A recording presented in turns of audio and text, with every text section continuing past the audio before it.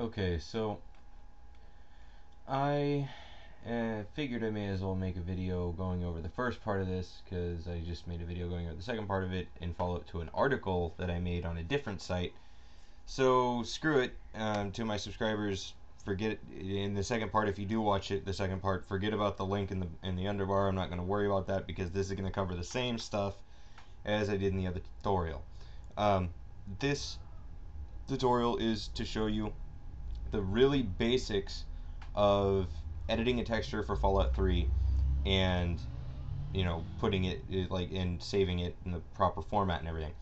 So anyway, me personally, what I did was, I'm going to be making another tutorial here tonight that shows how to do exactly what I'm talking about. But I extracted resources the uh, from the BSA file, which is the archive, the special archive file that Fallout 3 uses, using Fallout Mod Manager, and I have saved all the armor textures, which is what I'm going for, into here, so I can access them whenever I wanted. Now, the base I started with was metal armor, so right here. Now, note the file is a lot different here. I already set up my structure, which I will go over more again in the third tutorial. Um, anyway, I copied, since you see that the F precursor preface on the name is basically female. It signifies female. I didn't worry about the gloves or the helmets or anything like that. All I did was I copied these two files right here, the diffuse map and the normal map, to here. This file has already been slightly altered, so I'll show you what the original looked like. Um, when you load up a texture in GIMP, you never, ever, ever, ever open maps if you are actually going to do any editing and saving. And the reason is because DDS files don't like to save like that. So this is the original, and this here is my alteration to it. Note the difference. But we're going to forget about this for now, and we're going to take this. I'm not going to be saving this after I edit it, but I am going to show you how I go about editing things. So first and foremost, the first thing I do is I scale the image up. Make sure you do multiples of 2, or 4, or whatever. So I'm gonna go to 4096. Note the chain link here makes it so, look at that, automatically scales the other part appropriately. And then you just hit scale. Um, I'm not too worried about this right now because I'm not going to be, even if I were saving it, I wouldn't be saving it at the size of 4096. So you hit scale and then you wait for it to finish scaling up, which can take a bit. I mean, I'm not going to lie to you, it can take a bit, especially if you don't have if your PC is only mediocre. Okay, now you've got a decent size image to edit. So the tool I'm going to be using here, this is like primary tool for me when doing any texture editing, is the airbrush. So first and foremost, you pick your color. I'm going to say green, just bright, bright fucking green for this.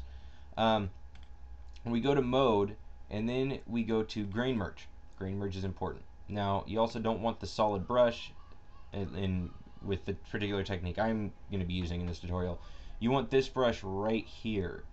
It's a fuzzy circle. So note that since we resize the image, the fuzzy circle is really tiny, even though it's the largest one. So you want to scale it up. That should work.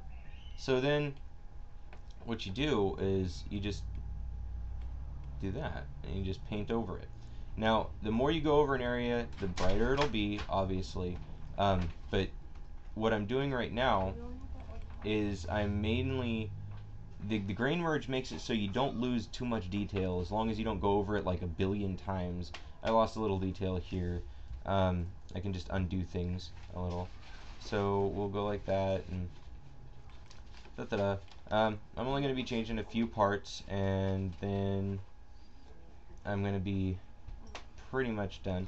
But so don't worry about painting into the black, because most of the black is not used. If there's not some sort of definition in the black area, don't worry about it. Mainly because it's just empty space in the texture file, and it doesn't get actually seen in game usually. Maybe around a seam, you know, something like that. So basically, I'm pretty much done with what I'm going to be doing for this, because I don't want to go through editing an entire texture, because I'll spend hours editing a single texture when I do it. So anyway, so now the metal armor would have bright green spots. On basically looks like somebody took almost a green highlighter and just kind of sharpied onto it. But then what you would do is you go to image, scale image. Now if you want a good quality image, then you go to 2048, but I'm just going to bring it back down to 1024, which was the original, and hit scale. And there we go. And then you just file, I'm going to save as, so you don't do something stupid and accidentally overwrite something you worked on for a long time if you spend more time doing it.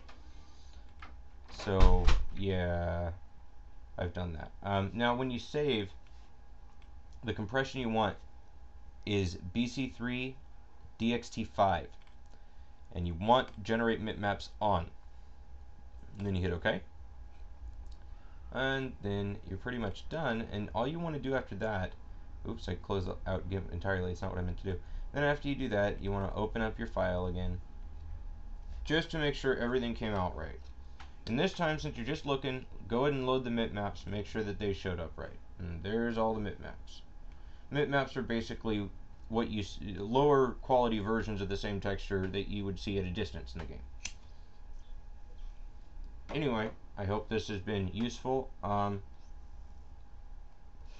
will link to my original article tutorial I wrote, just kind of as a supplemental thing, because I'm pretty certain that if I remember right, there are some things that I mentioned in there that I did not mention here. Anyway, this has been Sephiroth, or Mr. Tier 3, whichever you prefer, on Nexus and on YouTube, you know, appropriately. Anyway, you guys take it easy.